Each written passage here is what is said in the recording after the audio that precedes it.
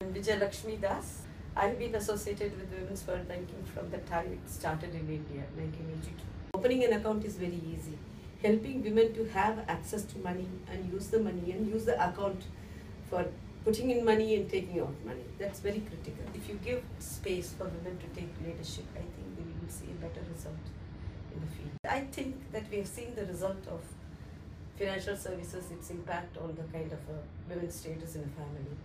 And I think it's a right thing to do. So we will continue to do.